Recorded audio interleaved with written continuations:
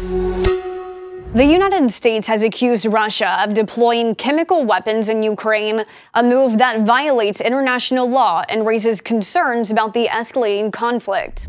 The U.S. State Department alleges that Russia has used Chloropicrin, a choking agent that causes respiratory distress, against Ukrainian troops, forcing entrenched soldiers to choose between fleeing under enemy fire or risking suffocation. Chloropicrin is a harmful substance that can cause vomiting, nausea, and diarrhea, and was widely used during World War I. The Organization for the Prohibition of Chemical Weapons classifies it as a choking agent.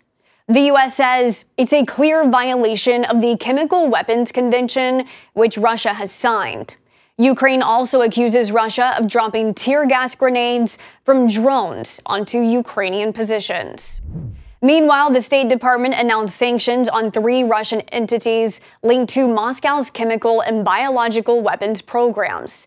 Russia ambassador to the U.S. has denied these allegations, calling them baseless, adding, "The United States is trying to intimidate our partners, including China, to block the channels of normal foreign trade cooperation.